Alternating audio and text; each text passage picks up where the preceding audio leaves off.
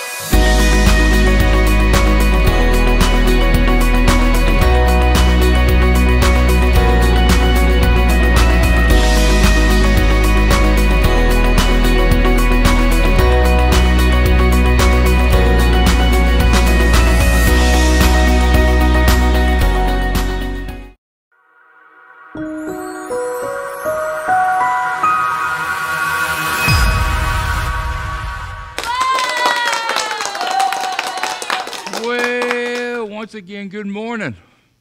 It's a beautiful day. I looked like might have had a little rain sometime during the night, a little damp when I got up walking around this morning, but it's a beautiful, beautiful morning. A little cloudy, but it's still a great day to be living for Jesus.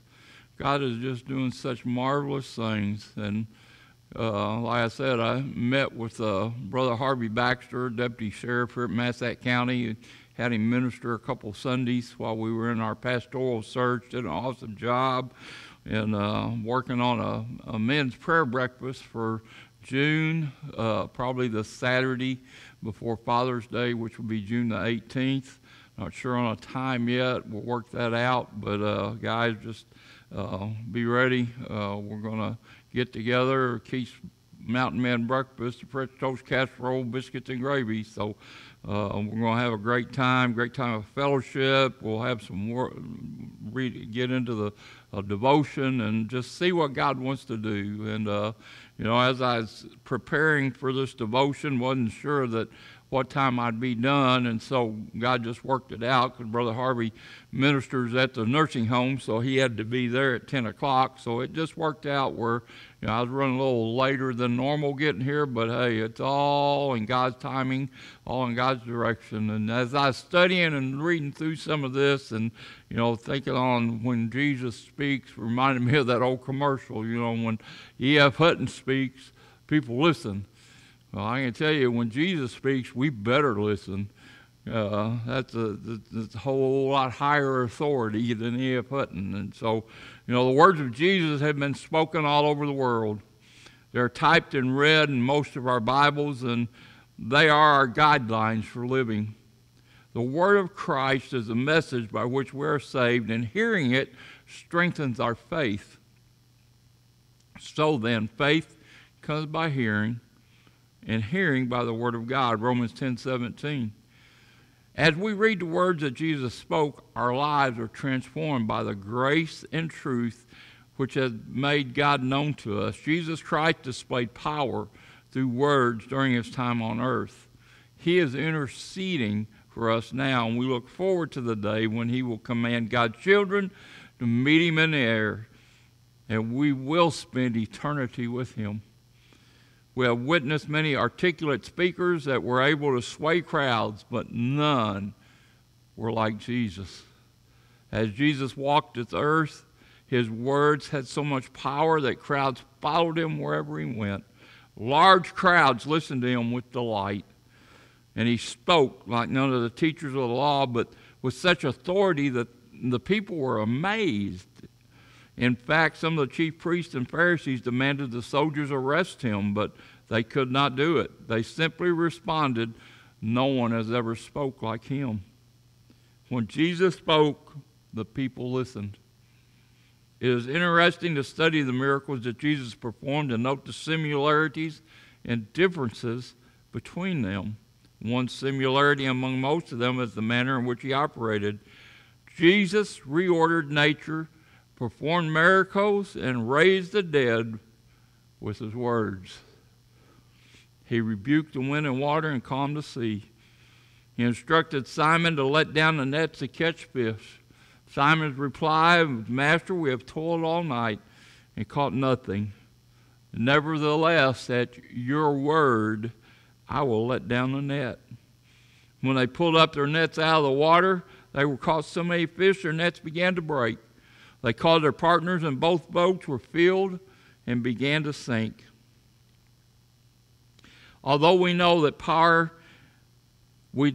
his power came from the Holy Spirit, and miracles were dependent upon the faith of the recipient, in most cases, Jesus simply spoke a word to heal and raise the dead. So was the case of the Roman centurion servant and the Syrophoenician daughter. Jesus was not even in the same town, yet he spoke a word. The servant was healed at that very hour, and the demon left the daughter.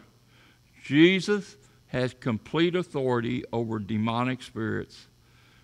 When he landed at Gadara, he spoke to the evil spirits who had possessed the man. They're commanding the spirits to leave the man, permitting them to go into the swine. Immediately the swine ran down the sea, and the man sitting clothed and in his right mind. Jesus raised the daughter of Jairus with the words, "Talitha cumi," which is translated, "Little girl, I say to you, arise." When teaching us to pray, Jesus instructed us to speak in our daily lives and in prayer. So I say to you, ask, shall be given to you. Seek, you will find. Knock, it will be opened to you. Luke 11:9. And when you say, Jesus made it clear that the words spoken have a great power. When we pray, we're to speak. And in that day you will ask me nothing, but most surely I say to you, whatever you ask the Father in my name, he will give it to you. John 16:23. Then again in verses 26 to 27, in that day you will ask in my name, and I do not say to you, I shall pray to the Father for you. For the Father himself loves you because you have loved me and believed I came forth from God. The same power which Jesus exercised during his time on earth was given to the disciples and passed down to those of us who believe. And these signs will follow those who believe. In my name you will cast out demons. They will speak in new tongues. They will take up serpents, and if they drink anything deadly, it will by no means hurt them. They will lay hands on the sick, and they will recover. Mark 16:17-18. By using Jesus' example and words, we know that in order to exercise this great power, which will act as witness, we must speak. We do all things by speaking the name of Jesus. Even today, Jesus is still speaking on our behalf. At this moment, he is at the right hand of the Father. He's interceding for us, Romans 8:34. As we come to him, we can be completely confident that we are saved because the word says, therefore, he is able to save completely those who come to God through him because he always lives to intercede for them. Hebrews 7:25. At this very moment, Jesus is speaking to our Father about us. When we hear his word and believe in God, we have eternal life and we will not be condemned. Because we hear Christ's word, we have crossed from death to life, John 5:24. Because he is the Word, who was with God and is God, he has given us the right to become children of God. And we can only be children of God having peace with him because of the sacrifice and intercession made by Jesus. As children of God, we're looking forward to the day when Jesus will return to call us up to meet him in the air. For the Lord himself, for the Lord himself will come down from heaven with a loud command, with the voice of the archangel and the trumpet call of God. And the dead in Christ shall rise first. And after that, we who are still alive and are left will be caught up, karpesos, will be caught up together with them in the clouds to meet the Lord in the air. And so will we be with the Lord forever. 1 Thessalonians 4:16 and 17.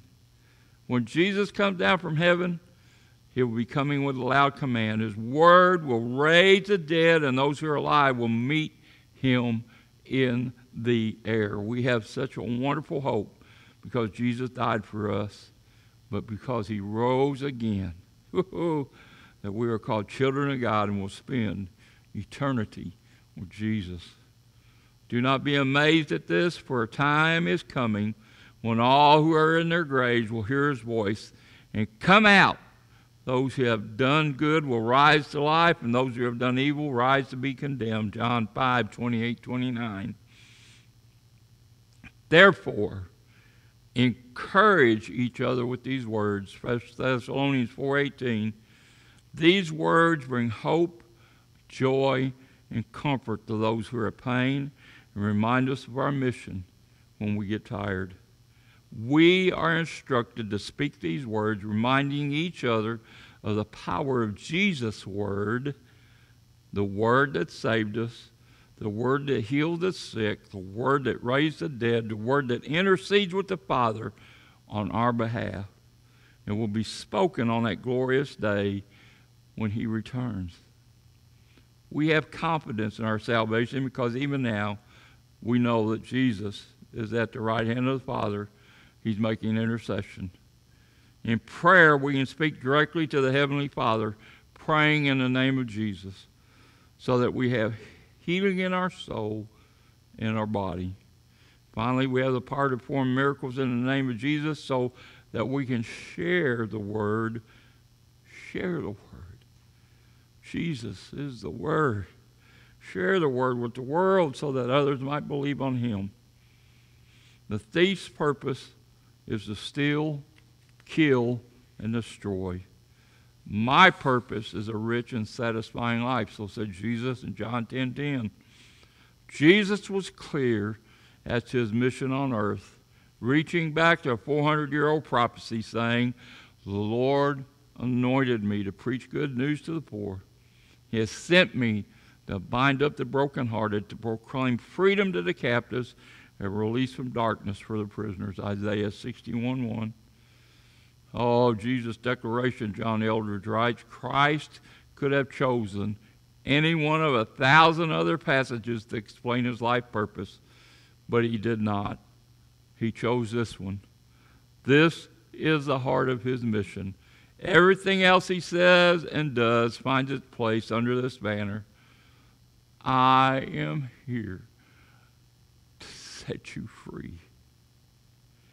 When we speak the name of Jesus, we're calling on the one who binds up the wounded, restores the broken, frees the human heart that is a captive to the sin.